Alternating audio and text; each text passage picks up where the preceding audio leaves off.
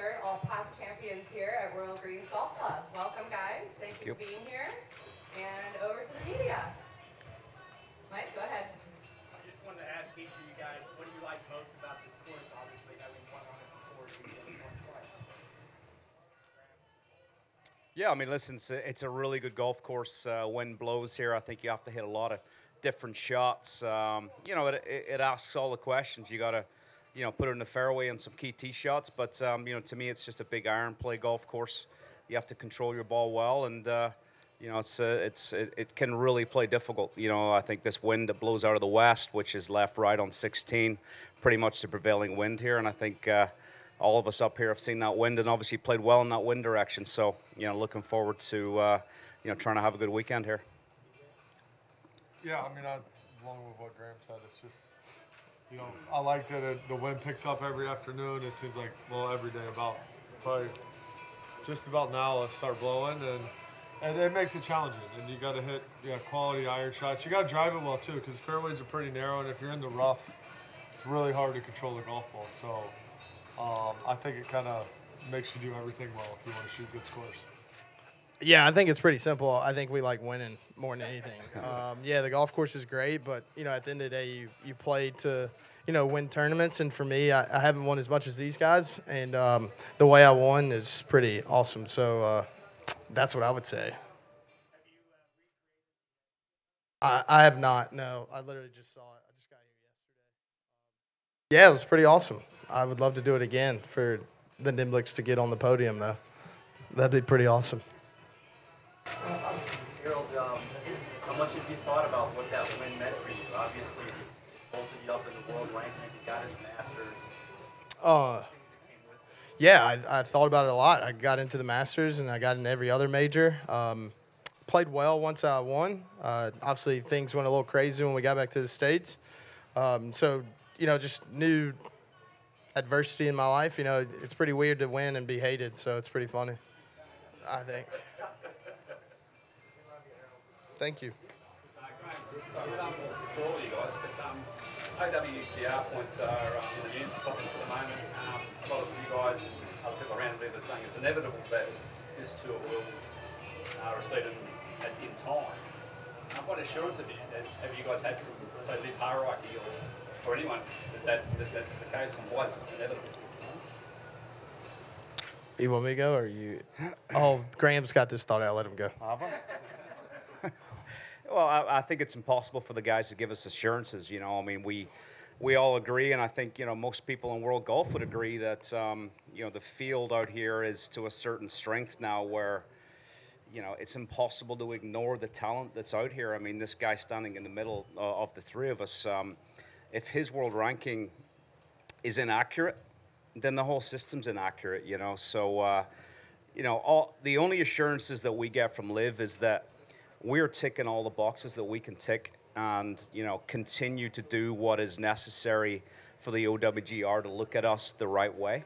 And, you know, hopefully it's inevitable, but, you know, the longer it goes on, the games that are being played, you know, we're all we want is a kind of a fair court, if you like, and, you know, to recognize exactly that what it is that we're doing out here. And you know, like I said, I feel like LIV tried to do everything they possibly can to be legitimate in the eyes of the OWGR. I mean, we've got some quality players out here, and to me, thank you, Graeme. You know, the world rankings, Harold, love you lots. You know, the word official has to go away from OWGR if they don't take care of the players that are playing out here. That was unbelievable, Graeme. Thanks. Well said.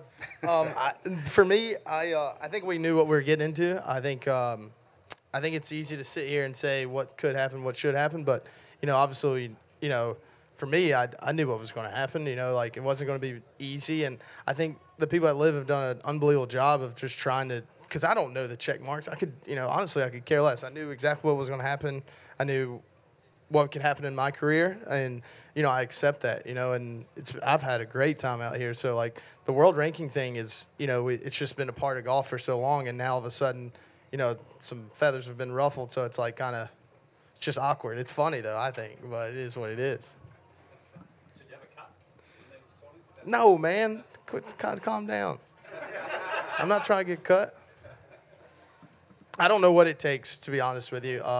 Obviously, they inform us all the time and give us updates. And, you know, obviously, we're super thankful for that. But, like, I'm pretty, you know, just in the middle. Yeah, do we deserve it? Yeah, the field's unbelievable. So it's sad sometimes. I just laugh and just keep going. I like playing golf. These guys are a lot of fun.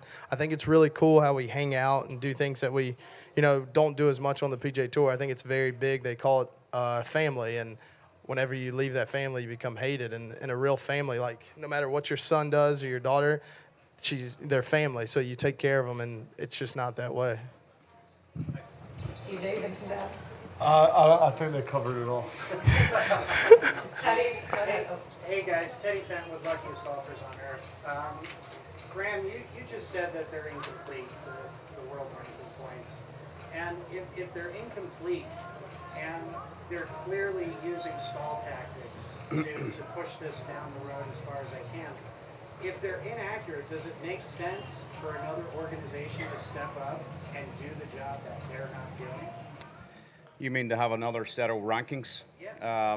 Because it's the OWGR points almost have an asterisk next to it. If you've got Dustin Johnson, that's not on the list.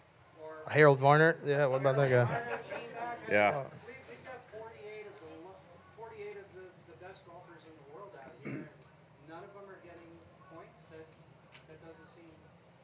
Yeah, I don't know enough about the technicalities regards, you know, another ranking system. If someone was to create another ranking system, you know, to me, when I look at the OWGR, it is to give everyone a fair opportunity around the globe who, you know, is a professional player playing in a strength of field that's relative to be recognized within that ranking system, to give everyone a fair crack at the whip, you know. So, you know, like I said, I love the fact that LIV's been so transparent with us, trying to make sure that they're ticking all the boxes, do the job that they need to do to get a fair case with the OWGR. You know, the guys that sit on that board, I mean, obviously there's a huge amount of confliction on that board. And the longer this goes on, we have a huge amount of deterioration in current world ranking points for the guys out here. You know, and if that doesn't retrospectively kind of get taken care of, you know, by the time that we do get ranking points, our strength of field is going to be relatively much less than it needs to be, you know. So we just get hurt the longer that this game gets played, and it needs to be taken care of ASAP.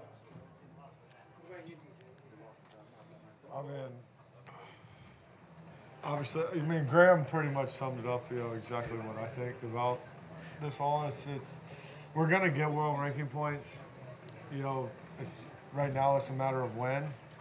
And yeah, I mean, just the longer it takes, you know, obviously the more irrelevant it becomes for us, because it's, you know, if you wait too long, all our rankings are going to drop so much that it's not even going to it's not going to matter. So yeah, hopefully they do the right thing, and, you know, we'll know something here in the next week or so. And, you know, like I said, hopefully they do the right thing and give us points, and then this will all be over. We won't have to talk about it anymore. Yeah, shit, my bad. He's talking. Changed a lot in world golf since then. The tournament was sanctioned by the European Tour at that time. Obviously, all the negativity since. Do you think that the fact that they were involved complicates this whole situation? The European Tour being involved? Correct. You know, It was good. It was okay for them then. well, listen, I mean, when I won this tournament in 2020, I was very much like Harold, you know, it got my golf game back on track and my life back on track to where I wanted to be in the game. No one questioned me about, you know, the people that were paying the bills and the country that I'd won the golf tournament in. There was absolutely no politics involved. You know, the European Tour had brought a nation to the table that were curious about the game of golf and that wanted to be involved. And that was exciting. You know, the European Tour have obviously played a huge amount of golf out here in the Middle East and been incredibly successful with that. So to me, this was just another great opportunity to come to, you know, a nation that were wanting to put money into the game of golf. And when I won here in 2020, it was you know, same as Harold, got me back in the top 50 in the world, got me in the Masters, got me doing all the things that I had missed for a few years, and it was a huge win for me at the time, and it was something I was very proud of, you know. So here we stand 2 years later, 2.5 years later, and I mean, the golfing globe, you know, has changed so much, and the, you know, the opinions on what we're doing here in this country have, you know, done a full 180. It's you know, obviously there's a huge amount of that is, you know, not real and just created by the media, unfortunately. Graeme, that is so good. Man. I don't even know if I could put an answer together like that. Sean McKenna, Inside Golf Australia and Bendy Golf. To the golf, do you find playing in courses like this and the environmental conditions here that your ball distances and flights can change on not only a daily basis but an hourly basis?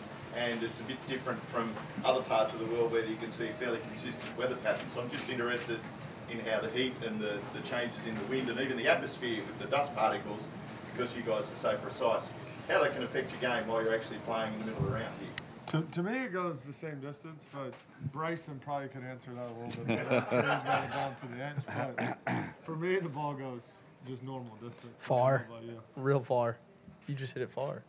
I mean, it goes normal. It always goes far, DJ. I know, that's normal, right?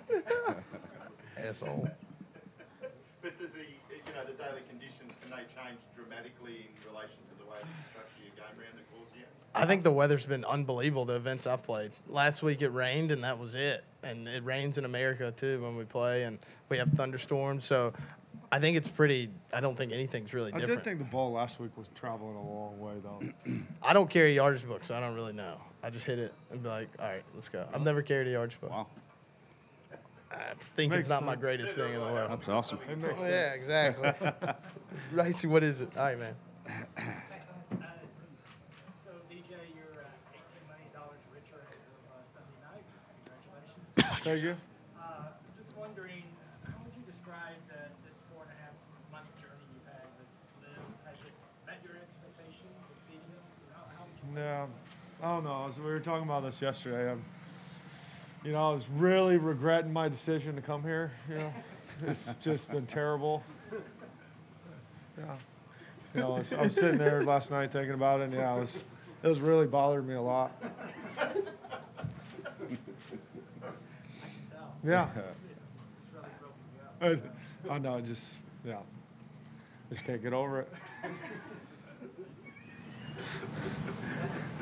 Hello, gentlemen. So we have some local media here. They're asking the questions in Arabic, and I'll be translating. Sure. We open the floor to them now. So far. أستاذ جهاد من الترجمة السعودية. أولاً نرحب بنظمة العربية السعودية.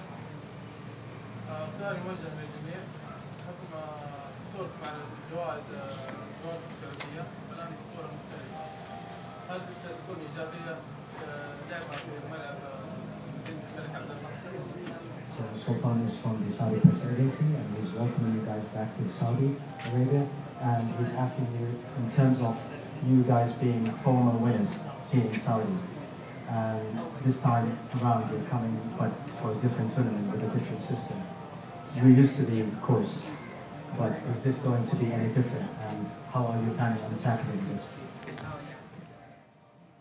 This for everyone. Okay. Yeah, I think I'm going to attack it the same way.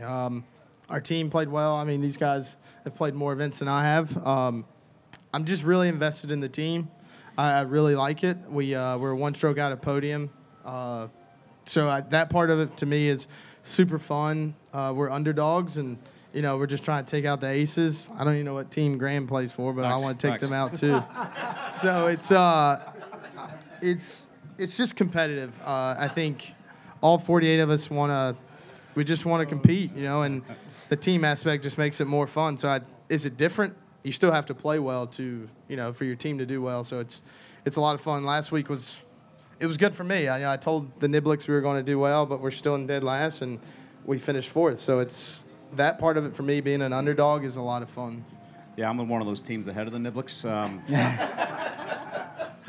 We actually cashed last week for the first time, which was a lot of fun. But I think what Harold's saying is that the team element of this is way more intriguing and fun. And talking to all the players The team element is something that they're really highly invested in and get a lot out of it and really enjoy kind of, winning as a 4 and, really enjoying kind of sharing that experience together. So, I think, this golf course this week plays a little differently, I think, from how it plays in February. The golf course that the three of us have won on coming out of sort of the winter time here in Saudi Arabia, I think, the golf course is a little drier, a little firmer. It seems a little softer this week coming out of the summer. Obviously more water, that type of stuff, no overseed. So the golf course certainly plays a little different from how it does in February.